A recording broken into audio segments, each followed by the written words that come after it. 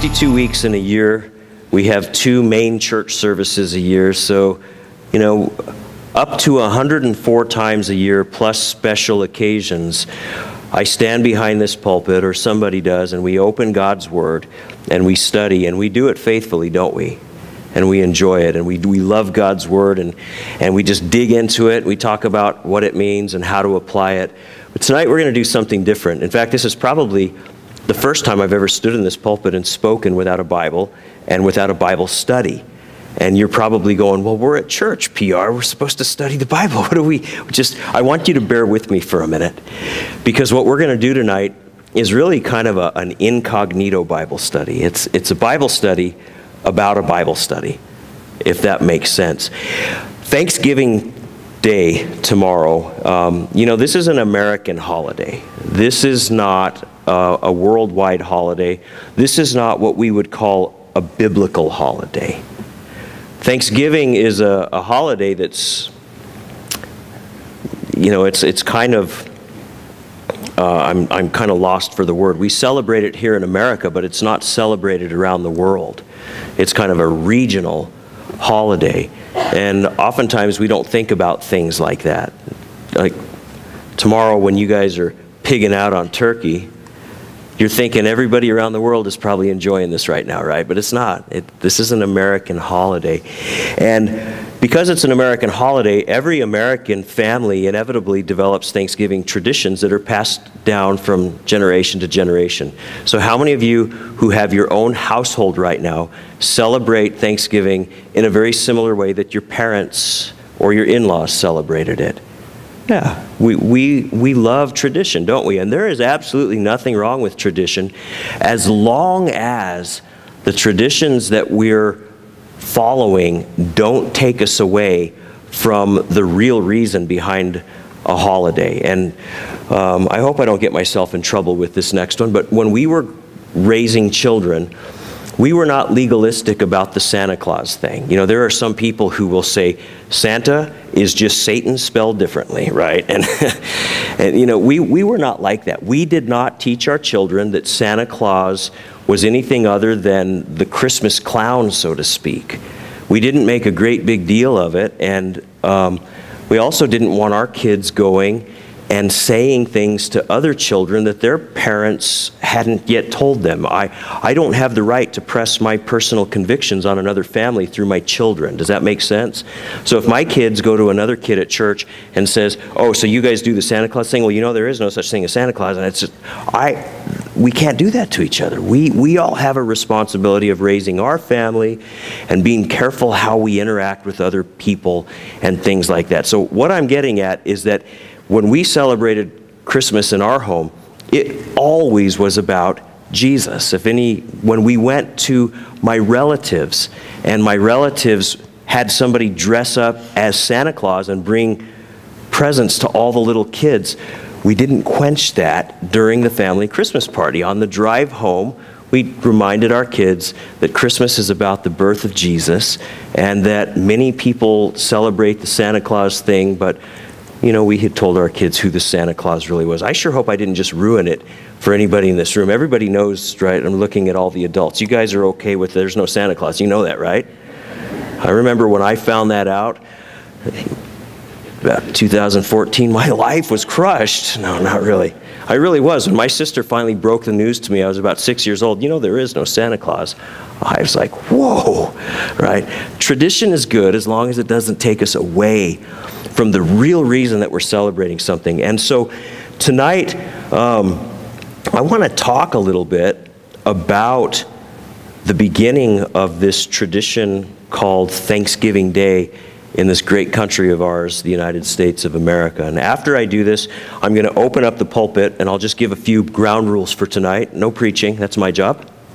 If you want to come up, I want people to share testimonies about God's goodness, about Thanksgiving, reasons for giving thanks. You can share a testimony of what God is doing.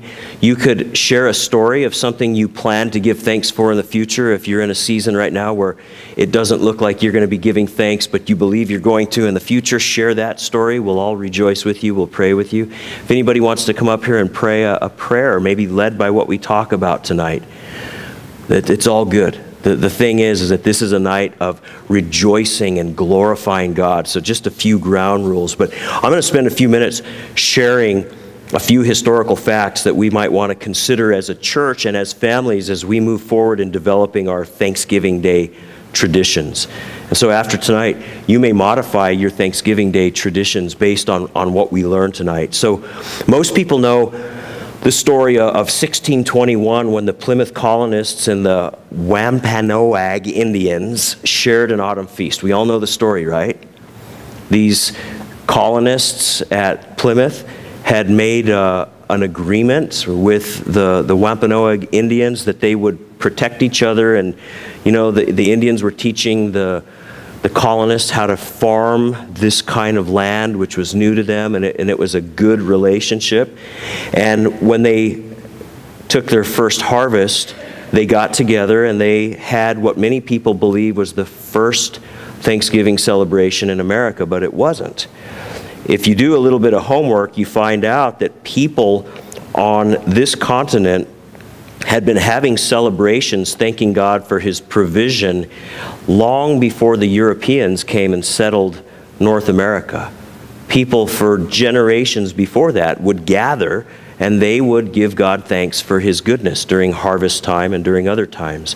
Thanksgiving Day, as we know it, was birthed when an 18th century congressman named Elias Boudinot introduced a resolution urging the President of the United States to recommend to the American people a day of public prayer and thanksgiving. Public prayer and thanksgiving. And so this congressman, he got a great deal of opposition from another group of congressmen, and there was all this going back and forth, and one group of congressmen were concerned that this violated the law of church and state because this was going to be a religious activity, and finally the president just forged ahead. And it was on October 3rd, 1789, that President George Washington made the following proclamation. And what we're doing tonight, instead of a Bible study, is we're going to read through George Washington's proclamation to the American people. This is what he said to the Americans when Thanksgiving Day, as we know it, was instituted into this nation. And he goes through, and as you'll see in a minute, he asked the American people that on this one day every year, they would do some very specific things. And it wasn't college football. But that's okay if you watch college football or NFL. But what's more important is that the spirit and even the specifics of what we look at tonight be included in our Thanksgiving celebrations. This is going to knock your socks off if you've never read this before. This is available. I found this on the internet, but I've read this in printed books before. But ever since the internet came along, I own so many less printed books because it's so much easier just to go out and grab it off the internet. But check this out. We're going to put this bit by bit up on the screen. October 3rd, 1789, President George Washington made this proclamation. I'm sorry that's so small. He says, "Whereas it is the duty of all nations to acknowledge the providence of Almighty God, to obey his will, to be grateful for his benefits, and humbly to implore his protection and favor. And whereas both houses of Congress have by their joint committee requested me to recommend to the people of the United States a day of public thanksgiving and prayer to be observed by acknowledging with grateful hearts the many signal, which means outstanding, favors of the Almighty God, especially by affording them to an opportunity peaceably to establish a form of government for their safety and happiness. Now, therefore, I do recommend and assign Thursday, the 26th day of November, next, to be devoted to the people of these United States the service of the great and glorious being who is the beneficent author of all the good that was, that is, or that will be. Now, before I comment on this, and I have comments on every section, I want to remind you, and I think I'm sharing a personal opinion, but I think this is a well-received and a very popular position, a challenged position. But it is my opinion, as I've studied history, that when the men got together to write the Constitution of the United States, that something very supernatural happened. Now, this has been very challenged, and I'm not going to argue with anybody because neither of us were there. But it's my personal opinion, having read and having studied, I believe that God spoke to those men. I believe that those men prayed, those men sought the Lord, and when the Constitution of the United States was put together, I believe that God's hand was on that.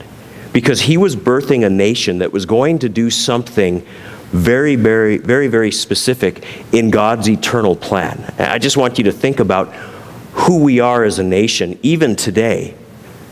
Regardless of what they say, we are not a post-Christian nation.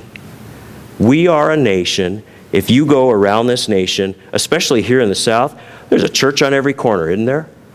And every Sunday and Wednesday and multiple times throughout the week, those buildings are filled with Americans who love Jesus and who are worshiping Jesus and who are spending time being equipped and then going out into this nation. Many going out into the world as missionaries. The statistics tell us that America has sent more missionaries around the world than any other country. And now countries are sending their missionaries here, and we need them. We welcome them. But when men like George Washington were forging the beginning of this country, it is my wholehearted opinion that God was behind that. That God was doing amazing things. Let's look at what he said. First of all, it's still up on the screen. This is down towards the end. I took this a little bit out of order. But he set apart November 26th to be a day of public thanksgiving and public prayer. We have since modified that so that it takes place on the last Thursday in November, but it still takes place every year, much to the chagrin of turkeys all over the nation, right? Because did you hear about the two that got pardoned yesterday by the president? I guess they do that every year. One of them was named Wing, and the other was Wishbone. And Wishbone and Wing were both pardoned, and so they're both not going to be eaten. They were taken to a turkey reserve or something like that. It was just on the news. I guess the president does that every year. But the 26th of November this year that we're reading about by George Washington was set aside to offer thanksgiving and prayer. Notice who to, up towards the top of the screen. George Washington said, "We will set aside a day each year for the people of this great nation to offer thanksgiving to the great and glorious being who is the beneficent author of all the good that was, that is, and that will be." Do men that don't know God write things like that? No, those are words that are coming forth from the heart of a man who knows God. And I want you to notice that he acknowledged at the very beginning of all this that our Heavenly Father isn't just the God of the Americans, He's the God of all nations, and that men from every nation should seek Him. You realize that comes straight out of the book of Acts, right there. He acknowledged and he urged Americans to have grateful hearts as they remember God's outstanding favor. I can tell you this, there have been Thanksgiving days where we have gathered at my house and we pray and we give thanks to the Lord, but it falls so short of what George Washington asked the American people to do. So tomorrow, before you eat and before you start your festivities, would you please just take a couple of minutes and gather everybody and think about everything we'll talk about tonight. Remind everybody that there is a God who is the God of all the nations. Remind everybody as you pray and as you talk that we're to have grateful hearts before the Lord because of His outstanding favor. George Washington urged Americans to thank God for the form of government that we enjoy. A government that was originally formed to provide safety and to allow people to pursue happiness. Now, I don't want to get into a political discussion because I'll get discouraged. because our nation has slipped. The Constitution isn't even a guidebook anymore for a lot of our politicians. But George Washington said to the American people in these early days of this great nation, he said, let us thank God for the Constitution that he has given to us to live by, because it does two things. It protects us, and he meant it protects us as Christians. And then he said, it assures us to be able to pursue happiness. And you know, that's something that I'm really thankful for. You realize in America, you can work hard and you can pursue happiness. Unfortunately, some people are working hard and pursuing happiness in avenues that we probably as Christians wouldn't approve of. And that's one of the things about a constitution like ours, is that it gives us religious freedom, it gives us the freedom to pursue the things we want to do, but it also gives people who don't believe in God the freedom to pursue things they want to do. Let's go to the next section. Listen to what George Washington said next. He said that we all may then unite in rendering unto him our sincere and humble thanks for his kind care and protection of the people of this country previous to their becoming a nation, for the signal, again that means outstanding and manifold mercies, and the favorable interpositions of his providence, which we experienced in the course and conclusion of the late war, for the great degree of tranquility, union, and plenty which we have since enjoyed, for the peaceable and rational manner in which we have been enabled to establish constitutions of government for our safety and happiness, and particularly the national one now lately instituted for the civil and religious liberty with which we are blessed. And I'll sum all of this up in just a couple of quick sentences. Washington, as he was saying this, was asking you and I to pray in such a way that we say to God, hey God, we see your hand in establishing this nation. Before we became a nation, we see that you sustained the people here, and you were leading the people here, and you were orchestrating this plan that culminated in what we are now, which is a new and a God-fearing nation. And then he says, Lord, we also acknowledge that your hand gave us victory as we fought for our independence. And now we've obtained the liberty to worship you according to your word rather than according to the rules of the state church in the country that we came from.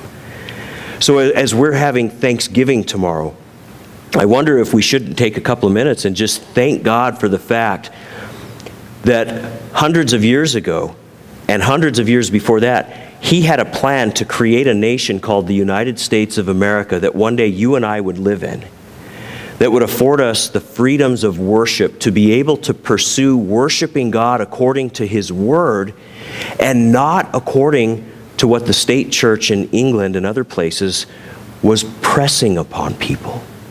I tell you what, I love the freedom to be able to open the Bible and say, this is how God says we're supposed to do church, rather than, well, would like to do it God's way, but, you know, the head of the church, not Jesus, but the head of the church here on earth will come and remove our place if we do that.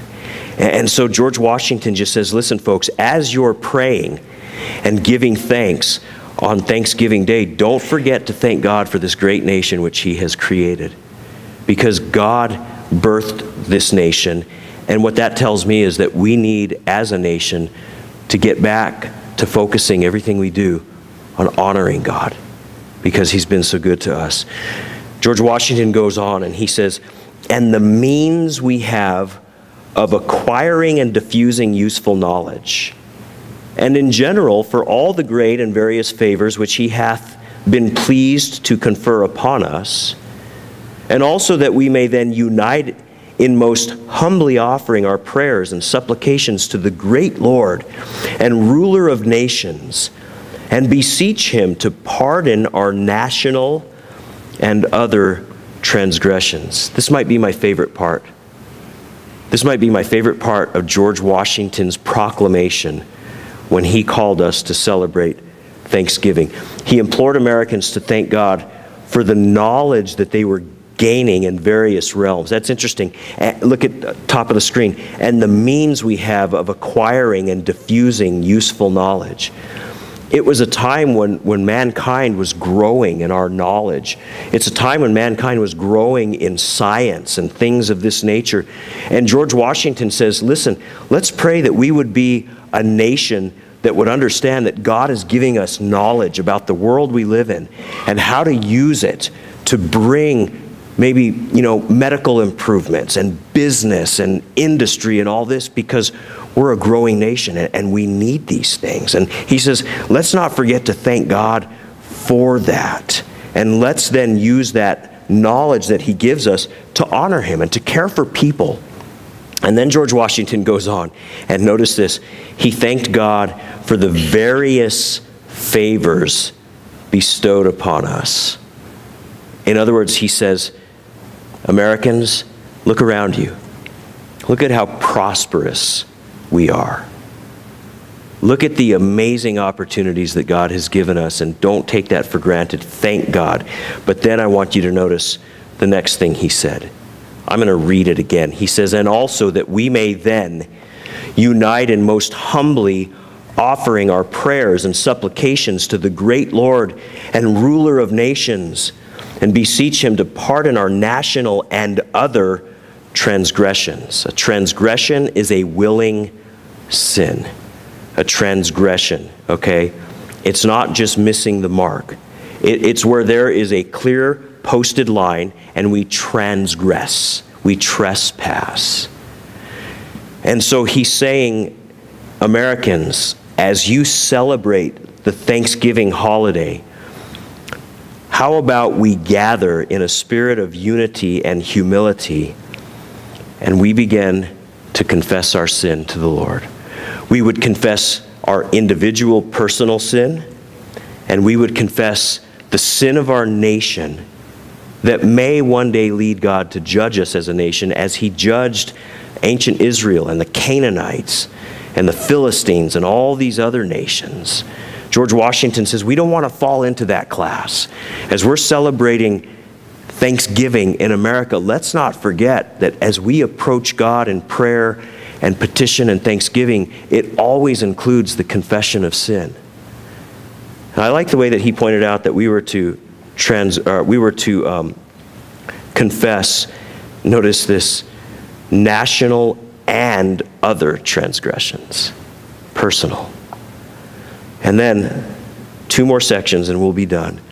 He goes on and he says, to enable us all, whether in public or private stations, to perform our several and relative duties properly and punctually, to render our national government a blessing to all the people by constantly being a government of wise, just, and constitutional laws, discreetly and faithfully executed and obeyed, to protect and guide all sovereigns and nations, especially such as have shown kindness to us, and to bless them with good government, peace, and concord.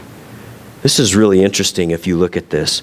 George Washington says to the Americans as they're about to celebrate their first Thanksgiving, he says, as we go into this first day of public prayer and thanksgiving, I want to urge you as Americans to pray and ask God to first help each and every one of us be individually good citizens. When's the last time you prayed and said, God, just help me to be a good citizen. I want to be a model citizen.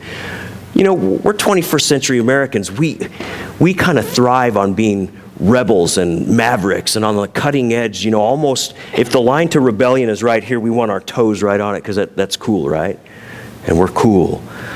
And George Washington says, Americans, as we're thanking God for this amazing country and for this amazing future and for all the blessings, how about we ask God to help us to be a good citizen? And then he goes on beyond citizens. And he says, those of you who will become a good citizen, he says, how about you join the government and you become involved in politics. And as a God-fearing Christian, you go beyond being a good citizen and you become a member of our government. And notice, I'm going to read it again. He says, to perform our several and relative duties properly and punctually, to render our national government a blessing to all the people. Now, before I go on, are there any government employees in the room?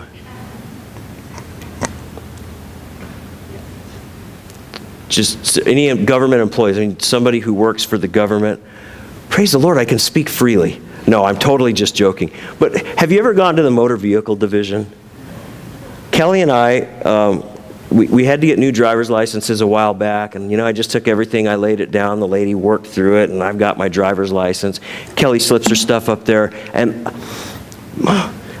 I promise you, I am not making this up, a switch flipped in this woman's mind. And she looked at my wife before even looking at the paperwork. She made the decision that my wife was not getting a driver's license that day. She dug through the paperwork and she said, oh. And away we went. Back home to dig through the files. And we found everything she wanted and we came back. We ended up at the same lady, and you know what she said? Oh, I'm sorry. And as a Christian man, I humbly prayed. I asked her what she drove, and I sliced her tires on the way into the... No, I totally didn't do that. But, George Washington is saying, if you work at the MVD and you're already a good citizen, be a good government employee. You want to know why? Because you exist to make people's lives good. And then he says to all the Christian people that live in our nation, he says, do that. Live your life according to justice and follow the constitutional laws and do it discreetly and faithfully. Execute these laws and obey these laws. Why? Because look, we as a nation are called to protect and guide all sovereigns and nations, especially those who have shown kindness to us. George Washington says, we're Americans. We're an example to the rest of the world. So don't take your friends that are visiting from another country to the Greer Motor Vehicle Department. They'll have a totally bad idea of what America's all about. George Washington says, listen, when American people are living their life thankful for God and what He has done, they're going to live a specific way, and they are going to be an example to the rest of the world. Why? Because they're lovers of God. Because they're people who worship God. So he urged the government to bless the rest of the world. And I tell you, something sticks out to me. George Washington must have been a really special man. He says, to protect and guide all sovereigns and nations, especially such as have shown kindness to us. Especially meaning that we're going to protect all nations and sovereigns, even if they're not good and kind to us, but we sure appreciate the ones that are. And I think that George Washington would say to us as individuals, hey, Americans, because we're a God-fearing nation, because we're a Christian people, we don't treat people the way they treat us. We treat people the way Jesus taught us. We love our enemies. We repay evil with what? Shout it out. Goodness and kindness and love and all that, whether they deserve it or not. Last thing, this is the last part of George Washington's proclamation to the American people when he called us to start celebrating Thanksgiving. He says this, to promote the knowledge and practice of true religion and virtue, and the increase of science among them and us, and generally to grant unto all mankind such a degree of temporal prosperity as he alone knows to be best. And then he closes with this. He says, given under my hand at the city of New York, the 3rd day of October in the year of our Lord, 1789. In this last section here, he urged Americans to seek God and to thank God for the privilege of practicing biblical Christianity versus what had been forced upon the people who immigrated from other parts of the world to get away from religious oppression, where they could say, well, you can be a Christian, but you've got to practice Christianity this way. And the people were saying, but I'm reading my Bible and I want to practice Christianity the way Jesus said to practice it.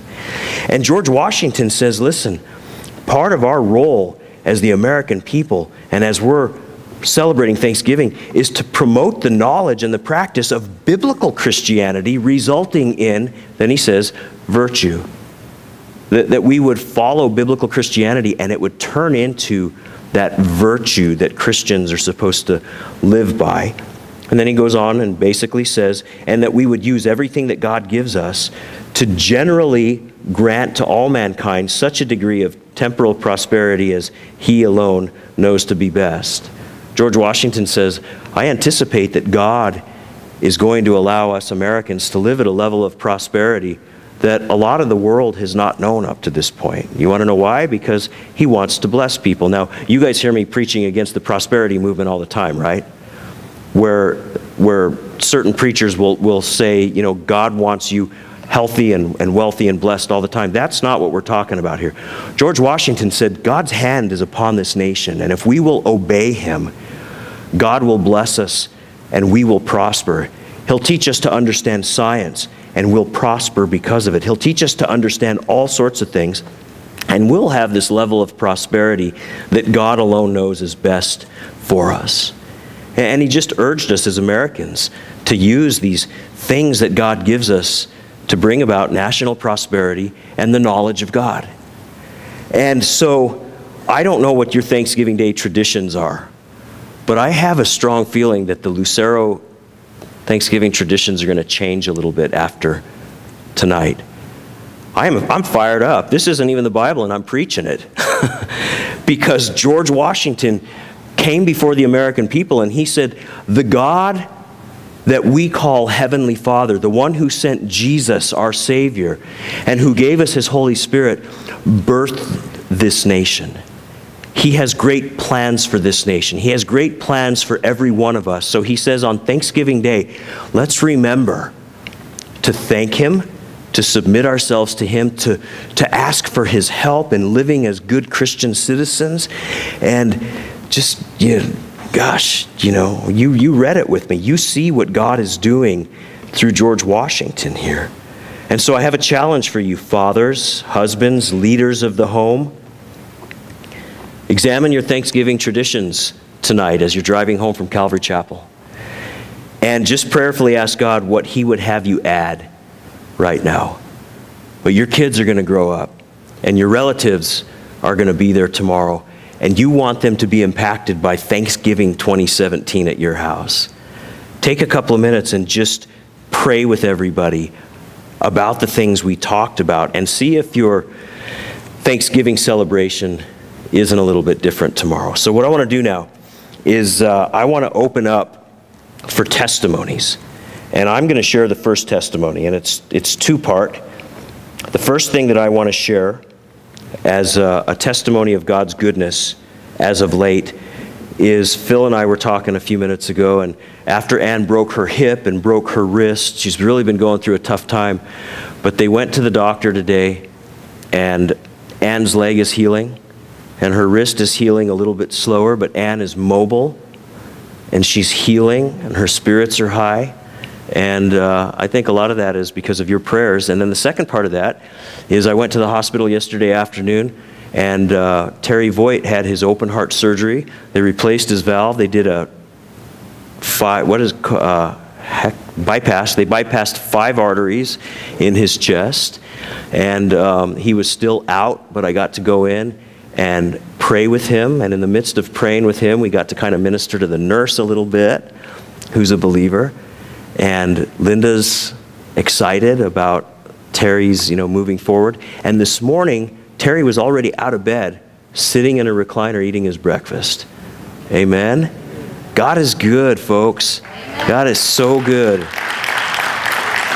And so again, just real quick, just a couple of ground rules. Our mic is open. Mike, are we on? Mike, is the mic on? Okay, so you come up, you have to actually speak into the mic. This doesn't work when you're talking. We can't hear you, but you got to keep the mic close to your mouth, just like this. And I want us just to share prayer, praise, thanksgiving. We are lifting Jesus high tonight. We are not preaching. There is no hellfire and brimstone. We'll ring the gong on you. Okay? We are spending the rest of this evening for the next 20 minutes sharing prayer and praise, thanksgiving, whatever the Lord would lead, and then we're going to take communion. Amen?